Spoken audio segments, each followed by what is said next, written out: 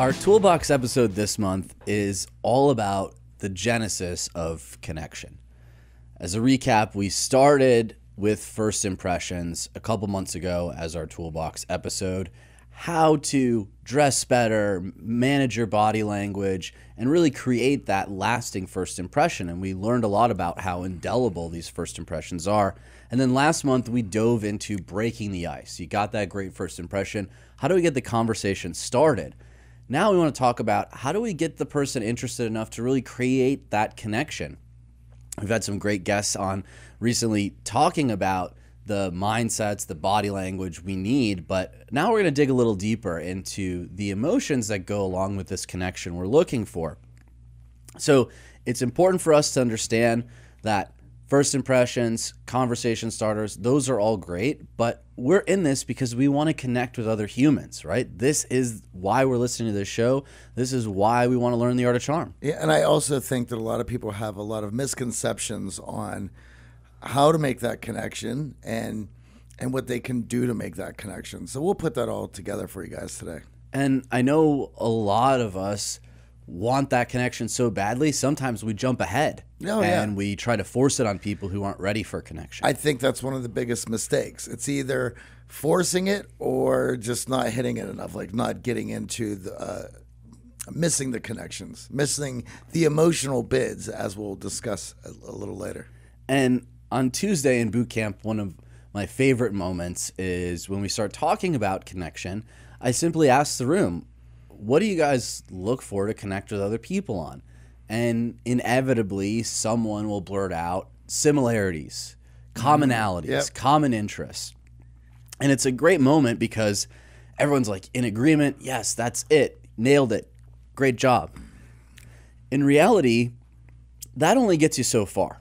And it can actually be a hindrance to real connection because if we're only relying on commonalities and common interests, well, they can be difficult to spot from someone you're just meeting for the first time. To go along with that, one of the other ones I hear a lot is, well, we work together. Well, really, are you friends with everyone you work with? Right? Aren't you more friends with certain people from work than others? Wouldn't they, just because you work with them, make a cast a wide net for everyone to be close to you? It's just not the case. And we could admit that there's been coworkers of ours that we haven't been friends with. Yeah. So just because you work with someone, that doesn't mean you're connected, right? A lot of times we have these forced connections in our mind that we believe are connections. And a lot of times we see commonalities and common interests as that pathway to connection, but it actually is kind of fighting with one arm tied behind your back. It becomes very difficult if you're only relying on that. And obviously, this can feel very intuitive to us, right? It's like, oh, he loves this, I love this. He loves this sports team, so do I. So now we're friends, now we're connected. But it is very superficial, and it doesn't actually form a connection that we're talking about here. Have you ever been in a situation where a friend of yours is trying to introduce you to somebody else who they think you'll get along swimmingly with, and then all of a sudden they're like, well, this guy likes these things, and you like Detroit teams as well, and you're like, yeah. Go Lions. All right. Did you see that game? Oh, we're connected. We're connected. Instantly connected. I think the problem that a lot of this comes from is this concept of understanding where emotions fit into this. Yeah. And I'm excited because we actually have a great study here from David Swear and his colleagues at the University of Waterloo in Canada. And this whole study originated around the idea of human connectedness and evoking these emotions that we're going to talk about in this episode. And what's fascinating about this is the study takes strangers. So it starts out with people who have no connection whatsoever. And through relying on some commonalities, you start to form the essence of a connection. And then once you have this essence of a connection where you feel that you're connected to someone, this really interesting thing happens where you share the same physiological and emotional state as someone who is a complete stranger to you. Yep. And they do this in a variety of settings, which is really interesting because you have the exercise setting, you have the memory test setting, but these effects are profound. Strangers, when they fall into the frame that we are somehow connected, will start to share these emotional and physiological states with one another. So if we think about that, there's a way in our mind here at AOC to short circuit a lot of this connection that we're talking about. And this cheat code is to just start sharing the emotional and physiological state with that person instead of relying on the commonalities or common interests, which could be a lot more difficult to achieve. And we're going to get into this, and it takes time, but I want to set it up with a lyric from The Doors, which is people are strange when you're a stranger, faces look ugly when you're alone. So it's like when you're seeing all these people for the very first time and understand there's going to be this gut reaction to not want to connect to these people because they seem odd or they seem scary. And, inevitably, how many people have you met in your life that you have a great relationship with that when you first met them, you're like, I don't know about this guy, or just maybe you saw something, but the actuality is just you weren't familiar. There was that wall up, but as soon as you start hanging out with somebody, you start talking with somebody, and all of a sudden, their face lights up. Now they seem from foe to friend. And obviously, we're all about connection here at The Art of Charm. We want to evoke connection and help more people get connected.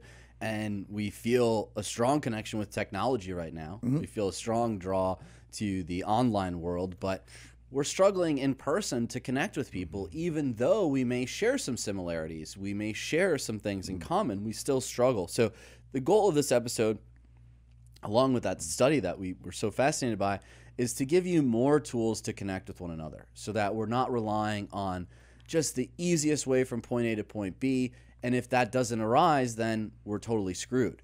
And sometimes that easy way of, commonality, connection, Detroit connection, doesn't exist. Yep. I've been in a room full of people from Cleveland, right? I still want to connect with them. So I don't want to rely just on the old tropes of favorite sports teams, growing up the same way. There are a multitude of ways that we can connect with one another that we're going to delve into a little deeper into this story. But before we kick things off too much, I really want to talk about this idea that connection happens rapidly and I need to instantly connect with everyone in the room. Well, how many times do we get questions about, I feel like I didn't make this connection, I had this opportunity, I had this window, and I blew it. I had her laughing at all my jokes, or, I went in and I had this CEO eating out of the palm of my hands, and then I asked him for the deal or an opportunity to go have a cup of coffee, and I got blown off. And so what did I do wrong? Yeah, and a lot of times, right, we're talking about this binary 1 or 0, like I'm either connected or I'm not. And we shared this story on a previous episode. Johnny and I weren't instantly connected. No.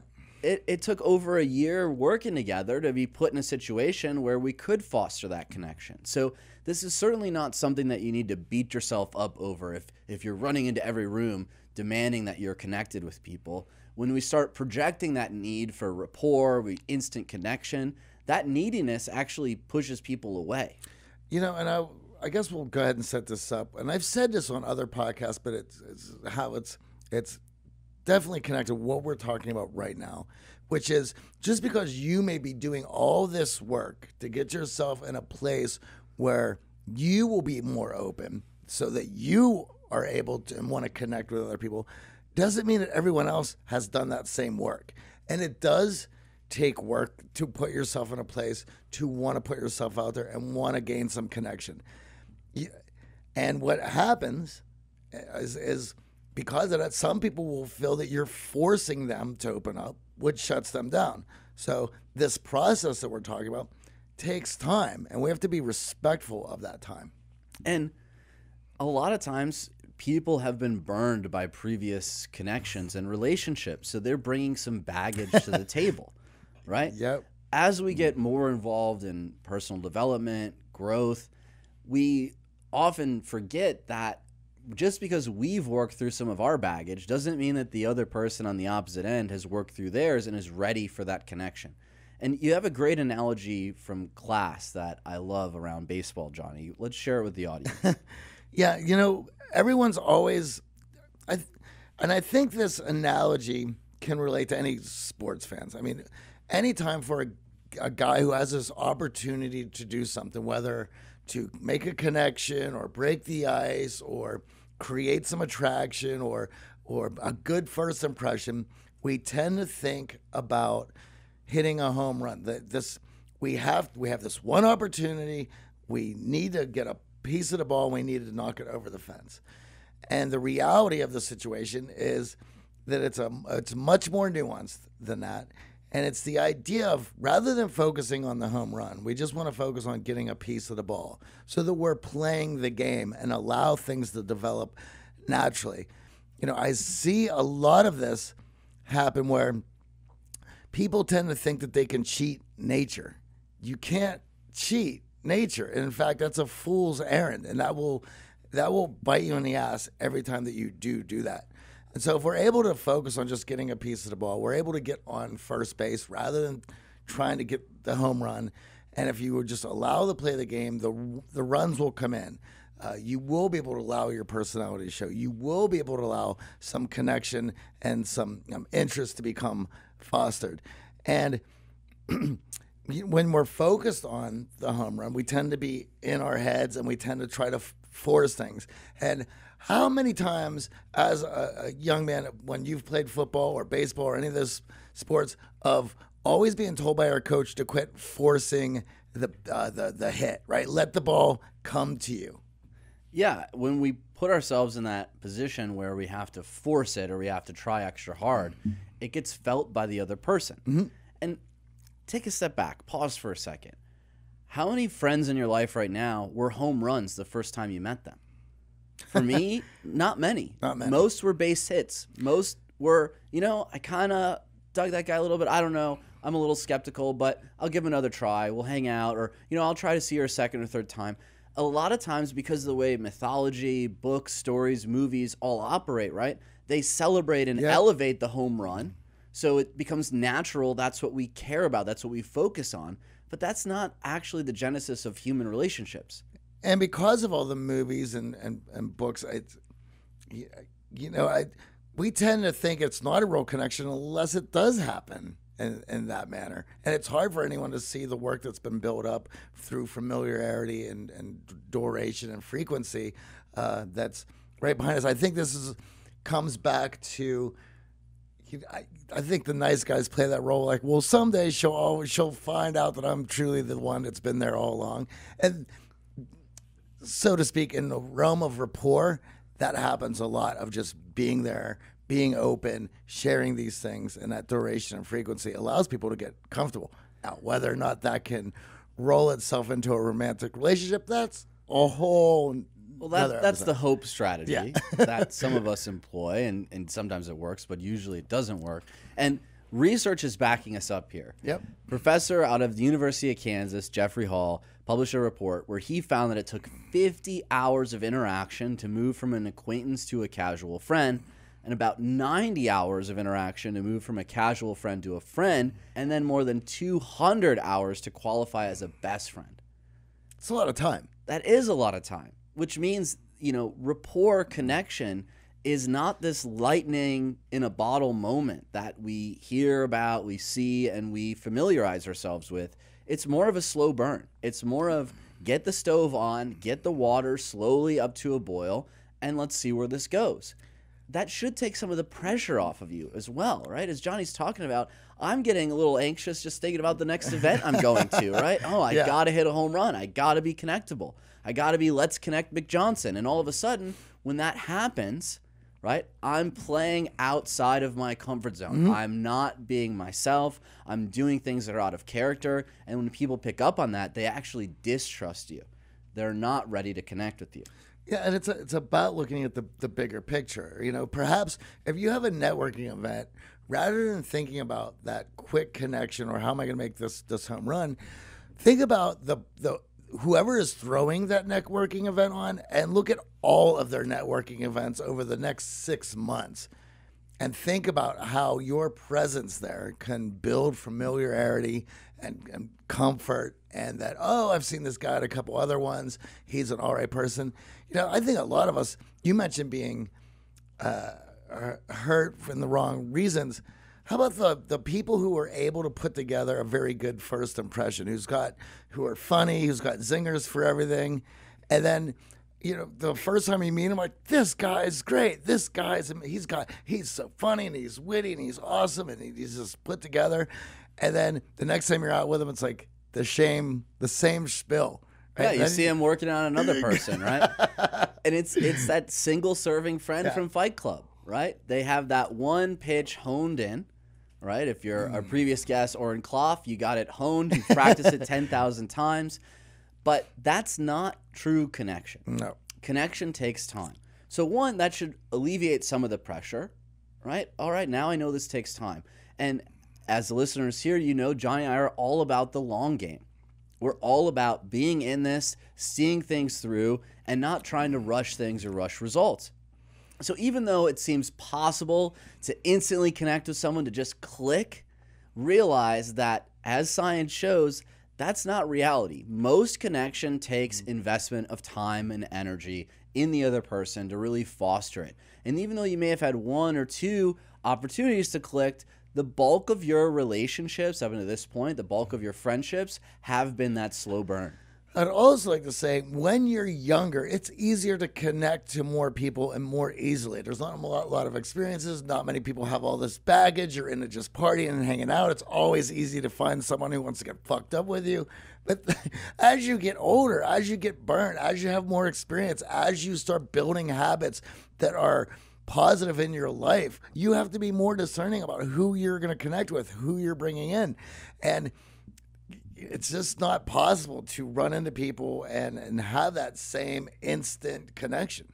And what I love about the research from Dr. Hall is that, listen, there are rings of friendship and connection here, right? He's talking about acquaintance to casual friend, to friend to best friend.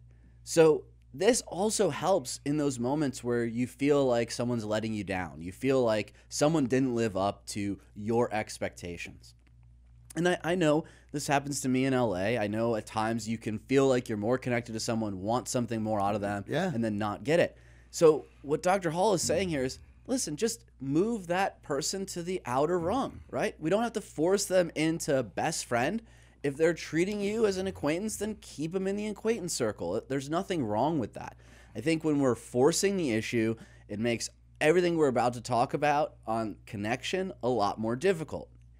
Now, all of that said, we have a very methodical approach to this. And Johnny, I know we put this in place moving out here to LA, not knowing very many people, giving yourself ample opportunity for these connections to form, understanding that it is a bit of a numbers game. It's not lightning in a bottle. It's not Johnny has to connect with everyone.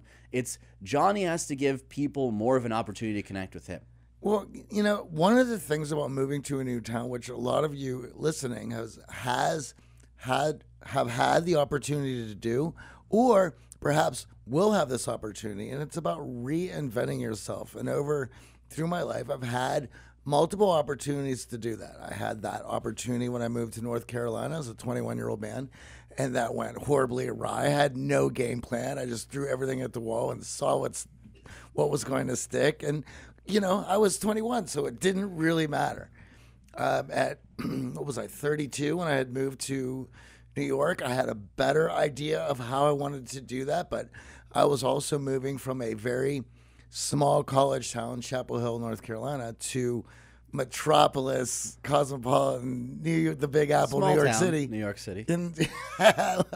Yeah, absolutely. And, I did some things right, and some things I felt I could have done better. And as well as I do, we were all there. We made a lot of great friends and a lot of good connections, some that we still have from New York. But when I had the opportunity to do it again coming out to LA, I looked at all the things that I didn't like about how I handled my move to New York. And one of those things was I felt that I tried a bit hard to force the issue, that I need to make things happen. And I will say also, at the time, I was moving to New York to start this. And it was all about, let's make as much noise as possible and go crazy. So there was some of that propelling me into that manner. When I'm moving to LA, we were a little bit more established. it was the idea we were only coming out for the winter anyway. But you know how LA. So it took a little pressure off, right? Took we said, pressure off. We'll be there 6 months. Here And we so- are 11 years later. Exactly. But for myself, it was, I'm going to allow my familiarity and people getting comfortable with me, and I'm going to allow that to work first rather than introducing myself, breaking the ice, and then allowing people to get comfortable with me. And so I slowed that process down a little bit. Now, was I able to speed up things with an introduction? Yes. And I was also better at gauging where I was with certain people. And When you say you were better at gauging where you were better at reading their feelings towards you? well, I knew that I pushed things in New York, and so I wanted to slow that process down in moving to LA.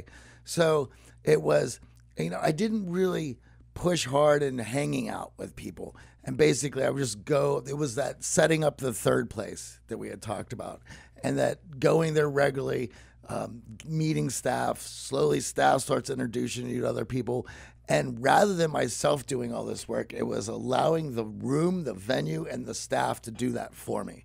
And that was the change in how I changed it up. So granted, I mean, I was still putting myself out to certain people, but I was allowing the environment and nature to do its course more so than I had in New York City. Yeah, and with that, I felt like, our attempting to make friends in New York was very driven by FOMO, going to events, chasing the fun. Well, there was that, and also we were creating this thing that hasn't been created yet. So there was a lot of emphasis. Right, getting the word out there, yeah. right? We felt like we had to go to the events or we'd be missing an opportunity to grow the business. But you talk about this concept of a third place, and I think a lot of listeners are probably not familiar of it. I know I wasn't familiar. Ray Oldenburg coined that phrase in his book, The Great Good Place, which is a fantastic book about how certain things of the social places that we take for granted anymore, and the coffee shops and the cafes and the corner dive bar, those were places where people would spend the time of not being at work and not being at home, but could hang out in the community, talk with each other, and just vent, just talk, and connect. And their social status was the same, yes. right? So this idea of home being first place, work being second place, that's where you're spending the bulk of your time. Third place is where we're finding community, and we find that community on equal footing. Yes. So we can put ourselves out there, we can be more vulnerable, we can start to form these connections. A third place, for those of you who are moving to a new town or maybe have moved to a new town, is very powerful. It does not have to be a bar. I know a lot of people think of third place, they're like, AJ, I don't drink. Johnny, I don't go out to clubs.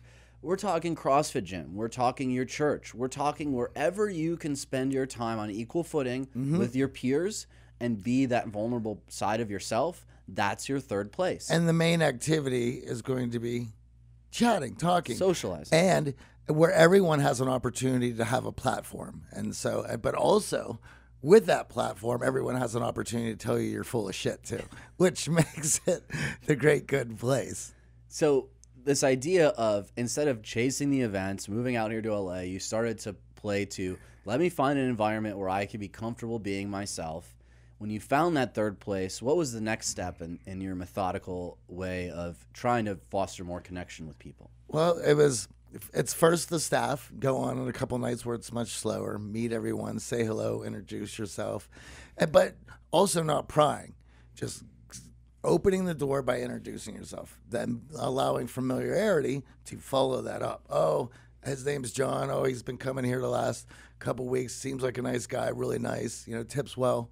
And so from there, I was like, oh, well, yeah, I'd like to meet that guy. He seems pretty cool. I saw him here. Oh, yeah, you should meet him next time he comes in. So it's, you're allowing that environment and the surroundings to do its job.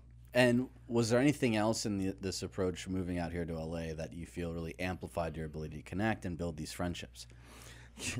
I had the patience, and I think one of the hardest things for me in growing up was to learn patience and how important patience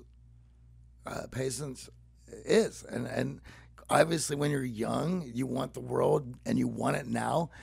And I think we're moving into a technological world where everyone now gets everything when they want it. I think we're losing patience. Well, yeah, there's rapidly. No Postmates for friends, no. Right? You can get everything else delivered to your door. Friends are the challenge right now. And how are you supposed to develop patience when everything else can be handed to you on a pick up golf? There you go. Well, I've had a few lessons from you. With that idea, though, right? Going back to this main point that understanding that connection takes time, and I've talked and coached numerous people through moving to a new town, both inside and outside of the boot camp, and even watched Amy, my girlfriend, as we moved from long distance to her moving out to LA, go through this process. And yes, it takes time. It does not move as fast as you would like. But as Johnny said, when you're allowing nature to work for you, so propinquity, becoming a familiar face, finding a third place where you can be seen and socialize is also important. And then the power of the invite, allowing other people to engage in your life by having a plan, right? So many of us, when we're looking for connection, we're looking to build friendships, we're just waiting on the other person to offer something up. Well, maybe he knows something fun to do. Maybe he knows where the next great show is. And the one thing that I always noticed about you, Johnny, with your passion for music is you've always kept a pulse on what's going on musically in whatever city you're in, whether it's New York or LA. So when you have those opportunities to make a connection with someone, you're using that invite of, hey, come check this show out with me, or hey, come check out this new place that's opening. So you also made sure that you were prepared going into that situation. Yeah, and I always advise anyone, this goes back to the third place episode. We'll have to throw a link in the show notes for it, which is, getting in touch for what is going on in your town on a local level. And we've talked about how your new favorite DJ or new favorite comedian or new favorite band or new favorite poet is sitting there having a cup of coffee next to you and you don't even know it. And when you can get into things on that level, it's and be able to let other people discover these things, bring other people to this. It just shows you having that pulse. And, that commonality, that common interest can be the foot in the door in these situations, but it does not always guarantee that connection.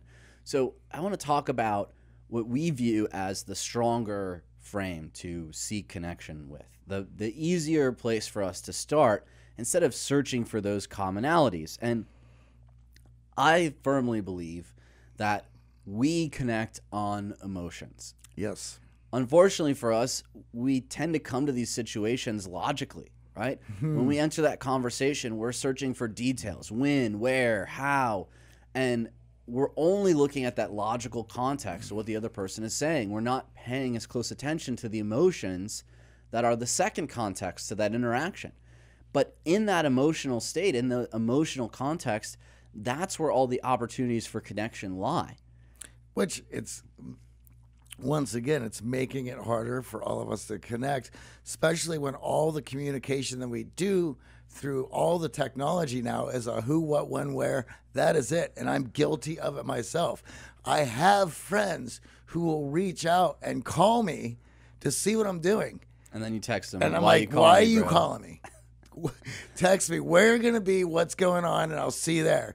I don't need to have this conversation. I'm guilty of it too. However, I will meet you out for a beer. We will chat, and we will, build and be vulnerable and have some rapport and build this connection. But yeah, I find ways to dismiss those sorts of conversations myself. And we are not connecting on those commonalities. I laugh all the time because how often do we get the question, Johnny? All the time. Whenever we're presenting an opportunity for the business, we're in the room together, we're talking about the show we have going, people will always ask us, but wait a second, how are you guys connected? How are you guys friends, right? Because from the outside, we don't have commonalities, right? We don't have common interests, but here we are, such strong friends. And the reason is the shared emotional experiences. It's playing on that emotional level. That is where the connection happens. Well, do you think if we go back up here to what Professor Jeffrey Holland said, we had put in our 200 hours together? Well beyond yeah, that. at this point, quite a few hours just putting the show together here, right? Understanding that when we start to pay attention and listen to people's emotions, we can find new pathways to connect.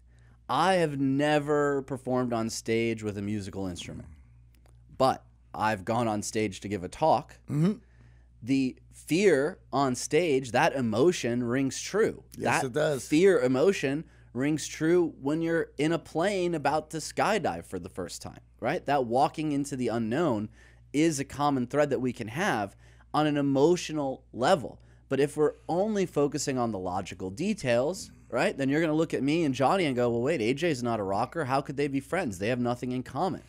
So we're a walking testament to this idea that we actually connect on emotions. And when we feel connected to people, odds are we are in that shared emotional state.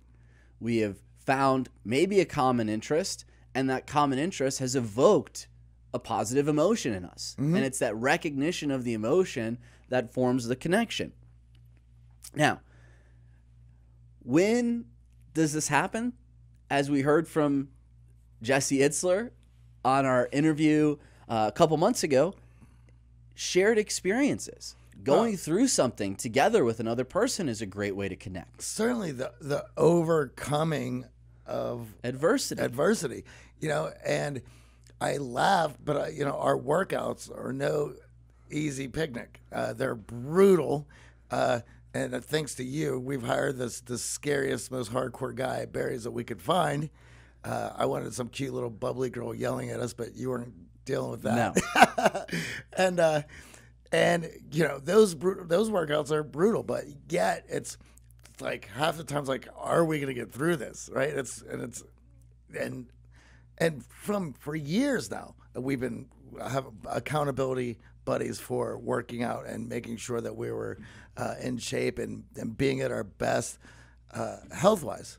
So now understanding that common interests is a way to start that social connectedness, it's a way to prime it, but it's not the only path to success with connection. We can connect much more easily on an emotional level with someone else when we're paying attention to their emotional state as they share stories with us. And going back to that initial experiment we started the show with, right? What they found is if you start to feel connected with someone, even if you're in the same room with them, this is a person you didn't know previously, you share a little bit of connection with that person, you're going to start to feel the same emotions they're feeling. You're going to start to feel the same physiology that they're feeling. So if they're stressed doing a memory test or they're physically stressed with an activity, you're going to feel it through that social connectedness. And there's a lot of biological and evolutionary reasons for all that. I mean, there's empathy. There's trying to understand what someone is going through. There's Survival. There's survival, being able to help somebody out when they're in need. And, one of the things people always ask me, what do I like better to live, New York or Los Angeles? You can walk into a restaurant in New York City and feel how tense and how just the anxiety and the, I don't know what the correct word, just how amped up everyone is. And it's forcing you in that manner. And so if you're a laid back person, like, why am I getting all buzzed out right now? Oh, because everyone in this room are losing their minds. Like, get me out of here. Like, that's why I love LA. It's much more relaxed. It's much more spread out. You don't get that. So all of our New York listeners, Johnny at The Art of Charm, I happen to love New York as well. I don't have a beef with either coast. We love this quote from Dr. Jack Schaefer, a recent guest on the show. The sense of closeness increases if the disclosures are emotional rather than factual. So as we start to share on this emotional level, connection is forming. So one, now we know listening to other people's emotions to find those cues, a great way for us to start connecting. And two, if we just start sharing these emotional cues with other people, adding more color to the emotions in our stories, sharing more from the emotional level, not the logical level, we can foster more of this connection that we're looking for. Well, we talk about this in class about being able to show enthusiasm when speaking with somebody, showing that you're excited to be there. This is going to come off in them. Now they're feeling good that your presence is wanting to be there. You're not out of being there out of frustration. You're generally showing interest in this person. It allows them then to show some interest in you. And of course, anytime that we talk about in storytelling, when you are emoting, that story has to be told through emotions. And not only is it going to be through your body language, you have to physically feel the emotions that you're trying to convey for anyone in that room to feel it as well. Think of your favorite comedians. Like thinking about some of the most emotive comedians. When they're ranting, they're in full rage mode, and you're right there with them and cheering them on. And again, Dr. Schaefer nails it with our need to mirror, right? Yes. When we're starting to flip that like switch, we're mirroring each other's body language, and as we move to connection, we're going to start mirroring each other's emotions. So showcasing that enthusiasm, that excitement, those positive emotions are the easiest way to start fostering this connection. We often build connection through laughter and lightheartedness. Yes, being absolutely. silly, being playful allows us an opportunity to connect. Now, that's not to say that you can't connect on negative emotions, but I don't really think that's really where you want to start relationships with most people, right? You don't want to walk into the room and just throw down a bunch of negative emotions and say, okay, who can I connect with now, right? Who can I get riled up? But they do happen, right? I have football teammates that I'm close to because of shared negative experiences, Sure. losses in the playoffs, losing that homecoming game. So understanding emotion is where we're playing with here to connect. Let's take the easiest emotions to find, and that's the lighthearted, the fun, the silly emotions, right? Those are the emotions that can allow people that little window into connection. Well, once again, we've found that through laughter, it's all the good chemicals are being pushed through. It's all the endorphins. It's once again, it becomes something that you start chasing. And that's why we always talk about adding value and allowing people to feel good around you. And then, once again, how many times have you said, it's not what you say that people are going to remember, it's how you allow them to feel. Absolutely. And if you're feeling good, you're emoting positive emotions, they're going to start feeling good. They're going to start sharing those emotions. And it's a great place for us to start connecting. Now, as we said at the top of the show, this research from David Swear and his colleagues in Canada around people feeling connected will often share the same emotions. And that emotions comes from the physical or the mental challenges. So in the experiment, they were stressing out your new friend, your friend that you were feeling some connection with, and just being in the room with that person while they were stressed out, you started to feel that same stress. So let's think about that when we're approaching someone at a networking event. If we're stressed out, what is that person going to start to feel? Absolutely. As we get more connected, they're going to feel the stress even more. So we want to make sure that we are leading with the light, fun, easy emotions and not the stress-inducing emotions, the negative emotions that can work against us. So what I found really interesting about this study and the subsequent studies, when we start thinking about sharing emotions and then sharing physiology, right? That's a pretty powerful connection you can have with someone that you barely know, right? We are primed to connect. So those of us who are struggling, we're getting in our own way. As humans, human nature, these studies are showing it, that we are primed to connect even with strangers. You give us a few signals for connection, and we are ready to make it happen. Our brain, our body are wired to make it happen.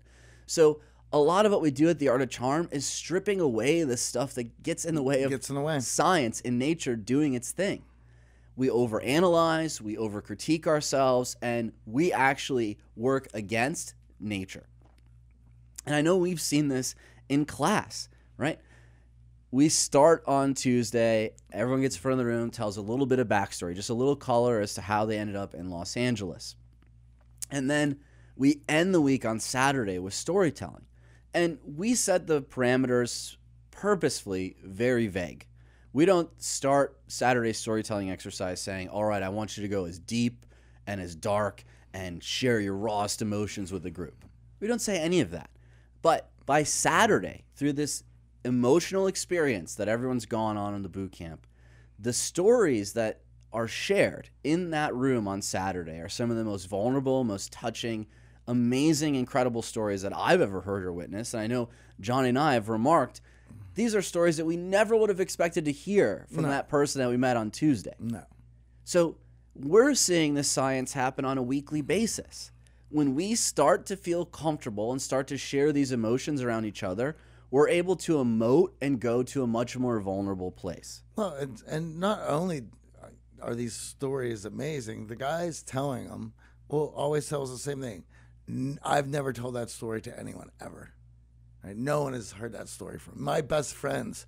Don't know that story. Well, because now you have 9 new best friends.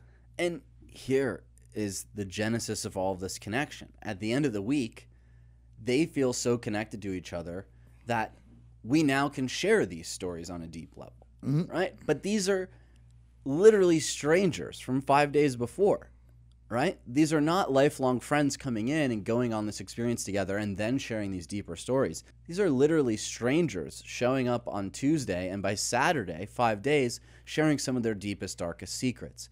And that's why I love that the science is backing up what we've been seeing on a weekly basis. Well, and to go along with that, if we were to put everyone together on their commonalities, putting a list together, you would see that some of the guys have some commonalities, and there's a couple overarching themes, but nothing that you would say that these guys were best friends. And what I also love... In fact, a lot of times, the people who are the most connected share the fewest commonalities. They're the ones who are the most skeptical of each other on day one. Yep. And the reason being is the emotional connection happens when 2 or more people knowingly feel and perceive the same thing at the same time.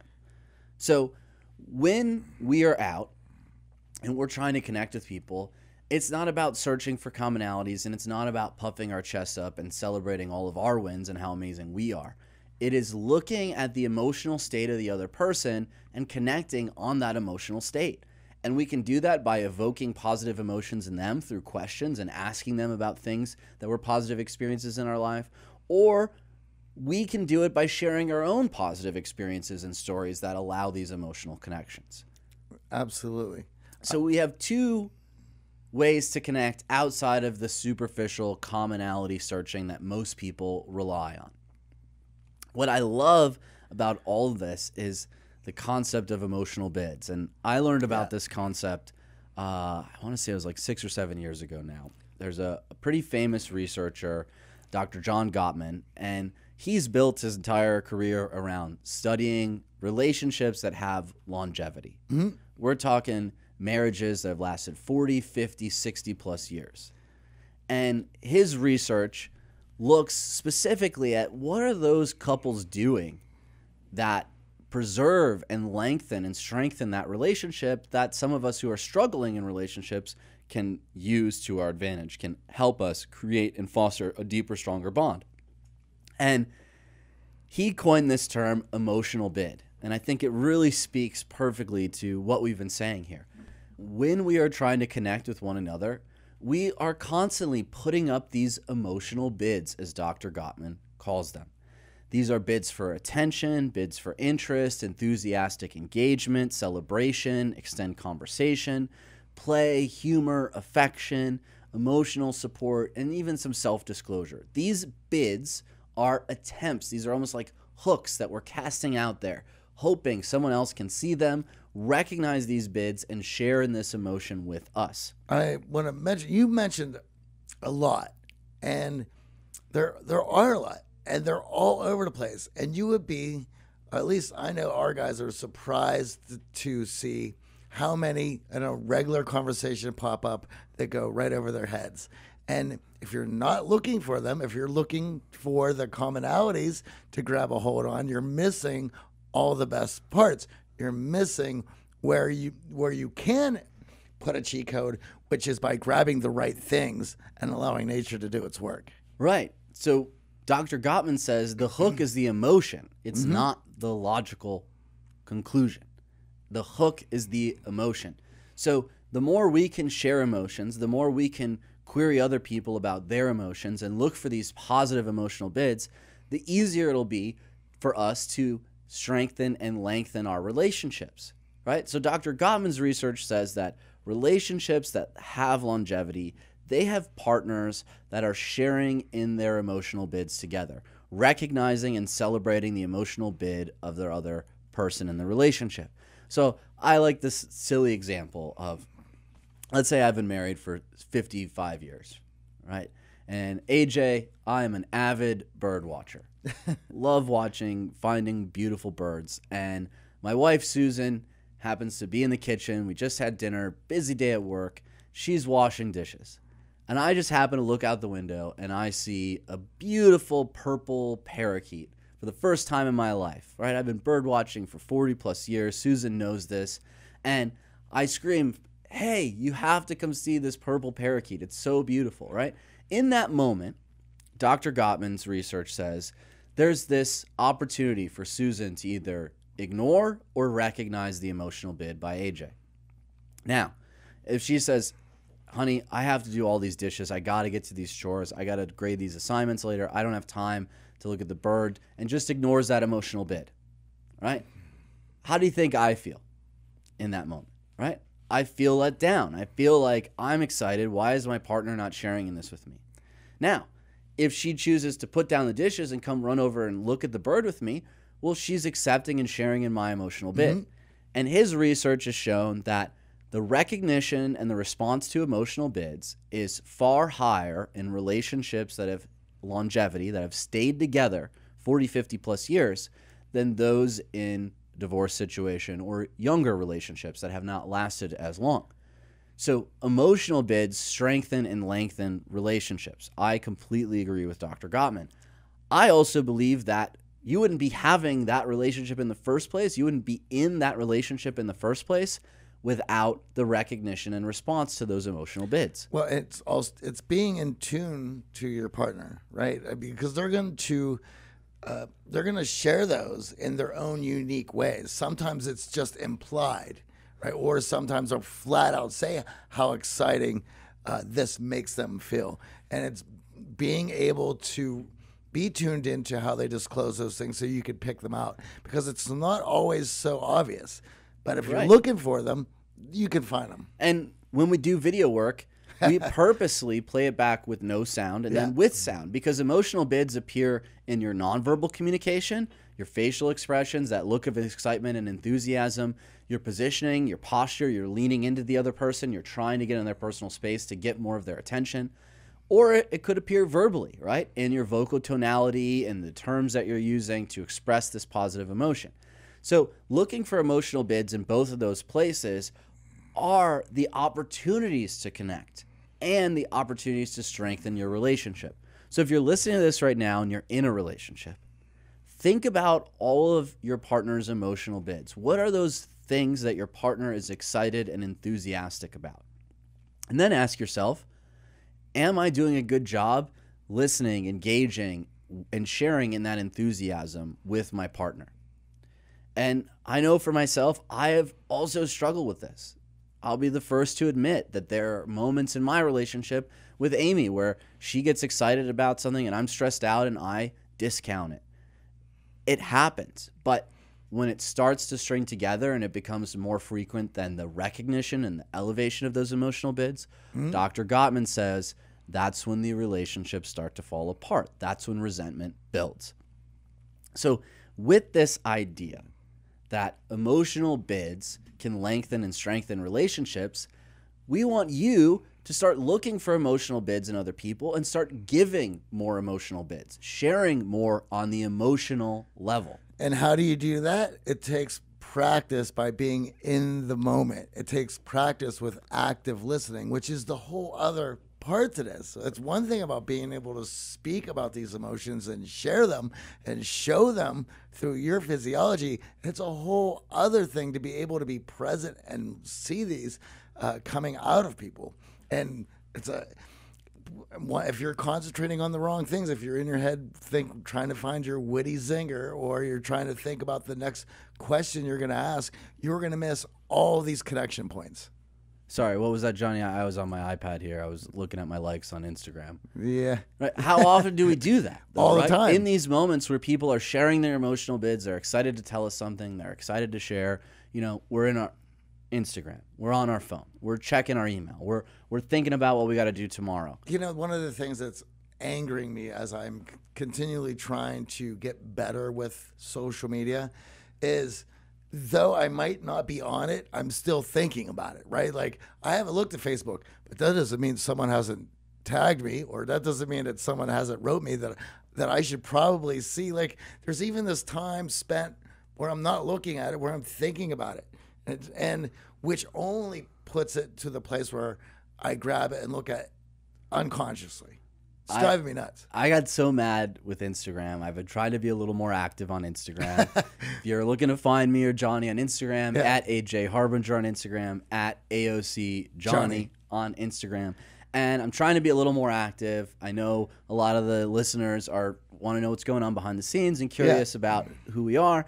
So, I'm starting to put some more posts up, but doing a little bit more Instagram storying, and I fell into that. Red notification, click, right? And it's like, okay, this photo is getting some engagement, it's getting some likes. And then what I realized that Instagram does is it starts to give you notifications. I'm using air quotes right now. Yeah.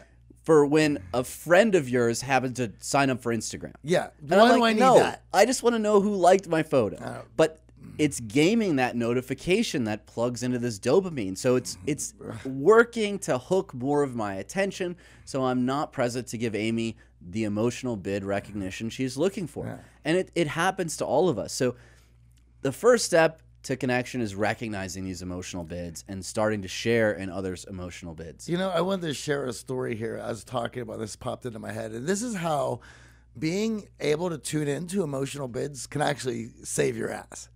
And you remember this story. I'm going to bring it up.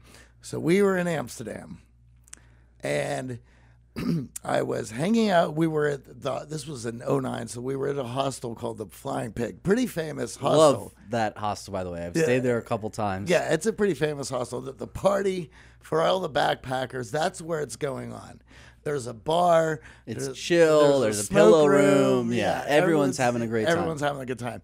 And it just so happens that while we were there, there was some sort of poker tournament going on.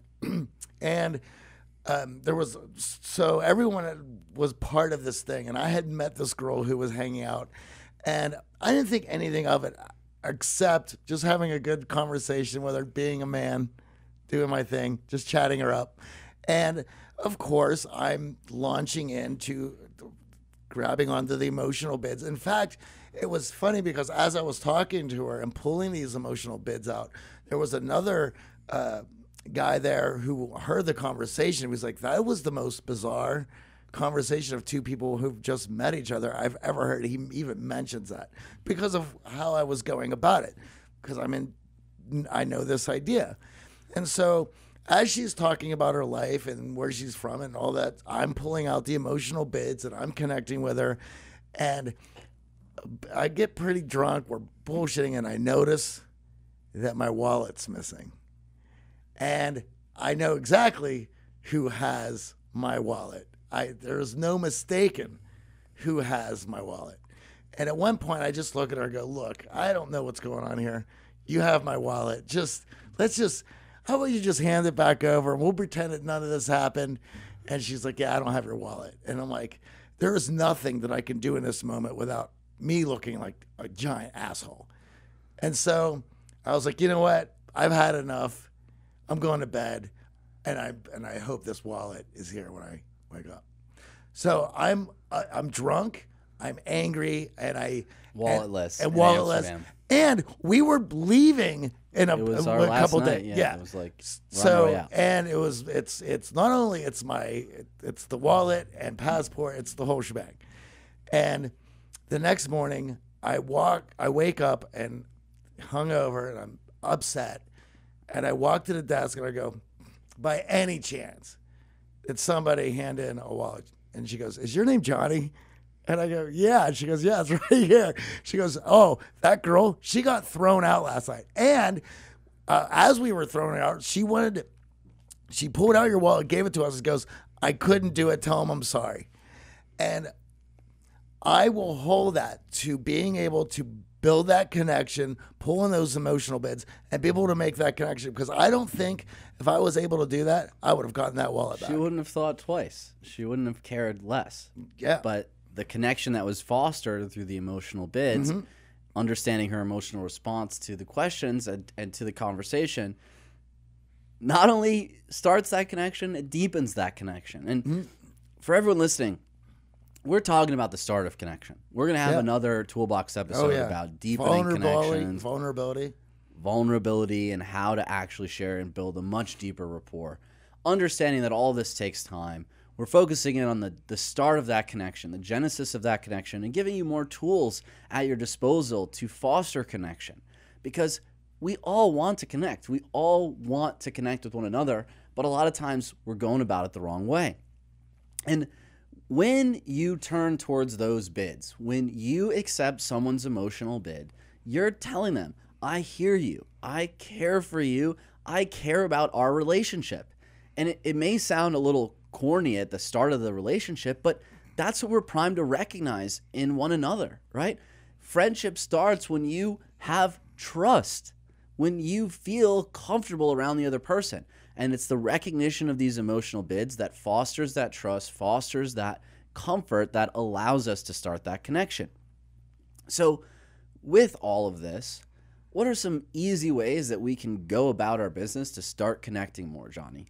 First, let's just start with ourselves. If you're going to try to connect with people, if you want to build that connection, start with showing the emotions that you're conveying through your body.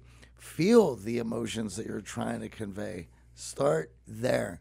That will help you get in touch with those and feel okay about that first bout of vulnerability. And start adding more color to the emotions in your stories. As we get to know people for the first time, we're sharing stories about ourselves. So when you think about the stories you're sharing right now, are you giving the emotional side of that story justice? Are you giving it enough color for the other person to physically, emotionally, physiologically feel that emotion that you're sharing? Or are you glossing over the emotion and focusing on, oh, Johnny said Amsterdam. I remember that flying pig hostel.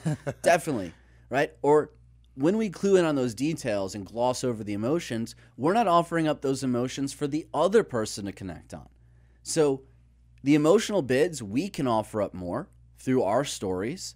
And as you think about the stories you share currently with your friends, with your coworkers, with people you're meeting, are you doing the emotions justice?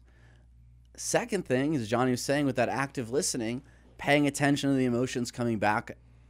And as you hear those emotions, try to feel them yourself. Try to prime yourself for that connection. As that research shows, when we are feeling socially connected, we're feeling that emotion from the other person. The process of that emotional contagion, the process of spreading emotional states through one another is even stronger in individuals who feel connected to each other. So we can prime the pump by starting to feel the emotions that the other person is sharing with us. And when we start to feel those emotions, that person's going to feel more connected to you. To add to that, a lot of guys, I always hear the same thing. Well, I've never been skydiving, so I can't connect with that. It's like, You know what it's like to feel excitement, anticipation, to be scared out of your gourd. You understand.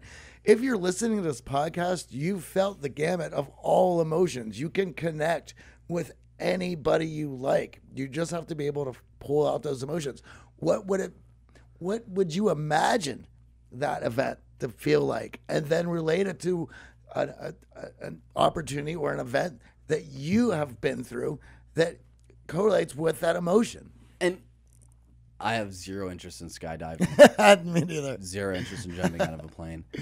And zero interest in imagining that feeling. But when you said jump out of a plane, right? The first thought that I had, the feeling was when my 2 feet are on the ground and this thing is over. The anticipation of that event concluding, right? That emotion is what I'm resonating with. I don't care about being in the air. I don't want to look out in fear. I want to celebrate that thing being over. Yeah, 2 feet on the ground. We're all safe. No broken legs. Parachute worked. We're good. And especially for us men, the female listeners are kind of laughing to themselves, thinking about their significant others who don't share emotions, who aren't recognizing their emotions. Women tend to be a little more primed on the emotional listening side of things in our experience. But as Johnny said, take a step back and just think about the emotions you're feeling. Think about the emotions you're sharing in your stories, and start thinking about and imagining the emotions that other people are feeling as they're telling you their story. That is the genesis of connection. So to recap, the biggest thing that we hear time and time again is, I want to connect instantly. I want to build instant rapport with people. And we get so caught up in the narrative coming out of Hollywood here, the narrative in books, that connection is instant, it's lightning. Science doesn't agree. It can take up to 200 hours of connecting to become a best friend with someone. It's a process. It takes time. Don't beat yourself up as you just moved to a new town and you're trying to make connections.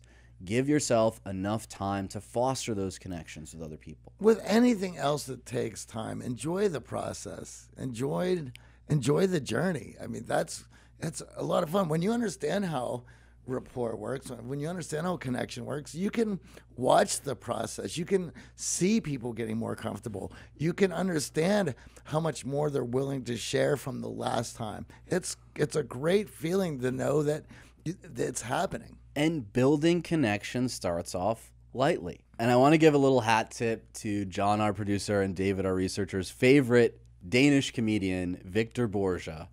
Laughter is the shortest distance between two people. That's great. Understanding that lighthearted playfulness, that initial fun emotion that we all are looking for, is the easiest place for us to start that connection. And I hope you learned a lot about emotional bids. We're going to link up some research to Dr. John Gottman in the footnotes, in the show notes for this episode. Yes. That emotional bid concept was life-changing for me, both in my relationships and understanding how to start relationships more effectively. And as you heard my story, it can get you out of a jam. And exactly that. When we connect on that level, you might get your wallet returned in Amsterdam. Emotional bids are those attempts by other people at creating connection as well. So recognizing them is that key to success. And when we share those emotions, we feel connected to one another. Offering emotional bids yourself for others to connect on is a great way when we're going out there trying to meet and connect and make new friends for you to get the ball rolling.